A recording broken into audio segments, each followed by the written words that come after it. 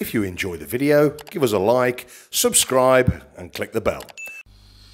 Hello, I'm Dr. Chris Walton. Now, a quick question for you in this short little video today. Where is your mind? Where is the mind? Now, most of us are going to point to the brain. I think we'd all do that, or most people are certainly going to do that. We either think the mind and the brain's the same thing, or the mind's in the brain in some way, or the mind is what the brain does, that type of thing, which is half right, but also half wrong.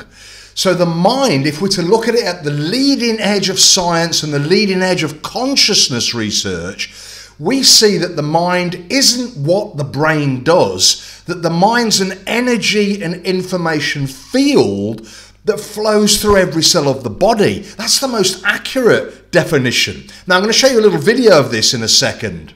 But even if we're really like mechanistic in our thinking, like a lot of scientists are, and they say that the mind is simply what the brain does, the mind is the output of the brain electrical activity. Even if that was true, that the brain is what the neurons do, well, it still wouldn't just be in the brain, because our whole gut lining, there are millions, billions of neurons in our whole gut lining around the gut. There are tens of thousands of neurons in the heart. So even if we're really mechanistic in our thinking and we say, oh, it's what the neurons do, it's what the brain cells do, well, there's brain cells in the gut and there's brain cells in the heart. And so it would have to still be a connection of the mind would have to be in the gut, in the heart, and in the brain. But the most accurate definition is that the mind's an energy and information field. The mind's not really a physical thing as such. Just watch this quick little video and then we'll review at the end. So it's really important to realize that belief, thought, feeling, emotion, consciousness isn't something just stuck in the head. It's not something just flowing around the brain. These are very real electrical chemical signals that flow through every cell of the body. So belief, thought, feeling, emotion, consciousness flows through every cell of the body. This means that your mind is throughout every cell of your body. Your mind is not just in the head. Your mind is an energy and information field that flows through every cell of the body and beyond the body in your energy field, which I'm going to show you later.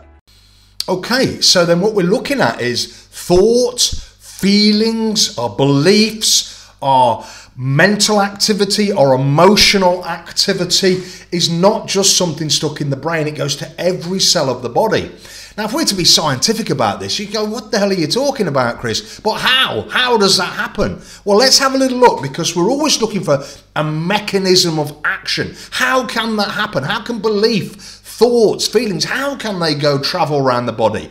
Let's have a look, because this explains it nicely. Our bodies are held together by a connective tissue called fascia.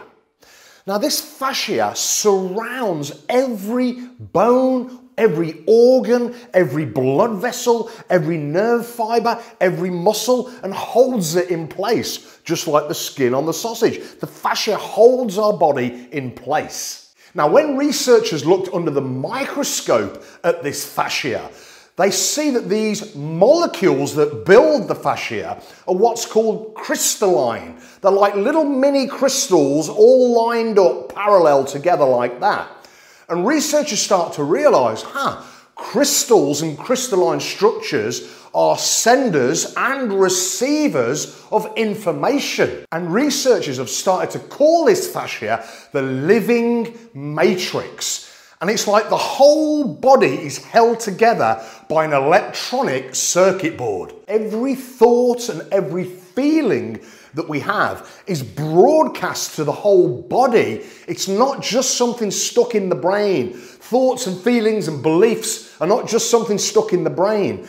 They're a body-wide phenomena instantaneously through this fascia living matrix system. So it's so important then now to really think about what are we thinking, not just consciously, but subconsciously. What are my subconscious beliefs, thoughts and feelings being broadcast into my body. And if you noticed a little bit too much stress or anxiety or negative emotions, then it's probably time to clear those up a little bit and update your subconscious so that your body gets optimistic, positive, healthy thoughts and feelings every day.